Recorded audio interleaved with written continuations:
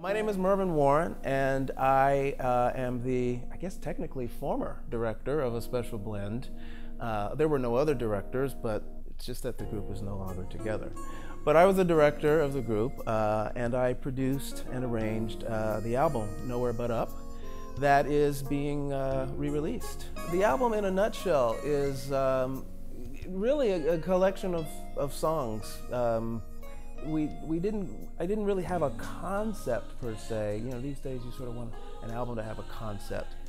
It's a collection of songs that I found lended themselves to interesting vocal arrangements.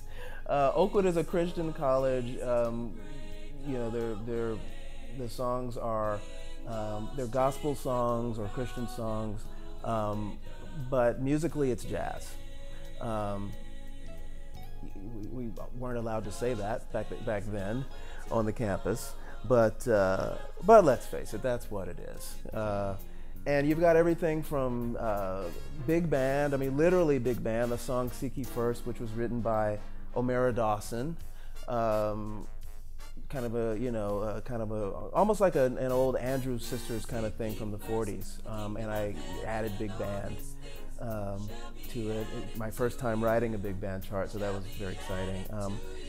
And then, you know, and then another song that O'Mara wrote called Let It Shine, which was more of a funky kind of thing, and I got to layer it up with all kinds of synth pads and sounds and percussion and, you know, stuff. And that was one of the more controversial songs with the conservative people in the community, because it was up tempo, and you know they didn't like the funk.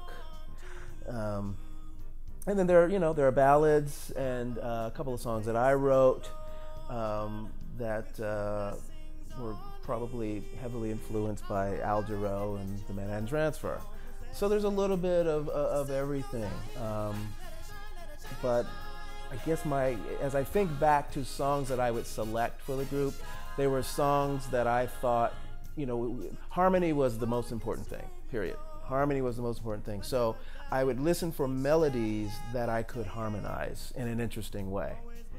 And you might say, well, can't you do that with any song?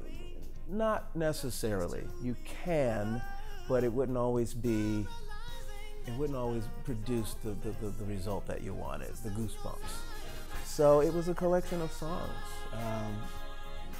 Most of which we had been singing for a year or two or three, but I think I wrote a couple of those songs, you know, for the project. Nowhere But Up and It Must Be Love, I think I wrote just prior to recording, and so it's a mixture of those, and you know, something for everybody. And as I've been living with it for the last couple of months, I've been enjoying it. So I'm very proud to re-release it with no disclaimers. I think you'll enjoy it. There's nowhere to go.